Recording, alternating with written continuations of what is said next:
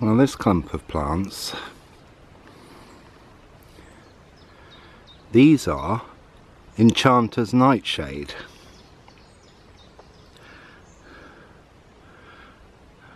And they are strangely interesting in that they have a brilliant name. I find them all over the woods in southwest England where I am, and they're quite innocuous really. No one really notices them, but they have an interesting name, Enchanters Nightshade, but no one seems to really know what their herbal magical use is.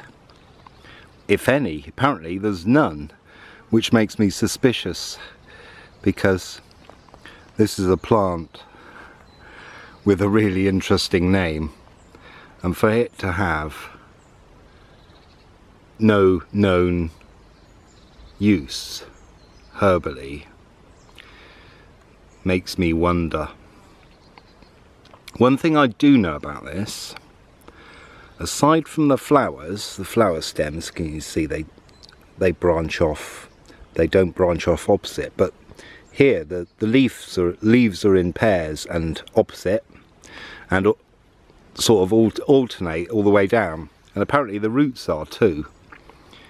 They sort of double, or pair rather, but the flowers don't, even though the flowers have actually look like they have two bottom petals and one top one. But yeah, so yeah, if anybody knows what the herbal magical use of these is, if you leave a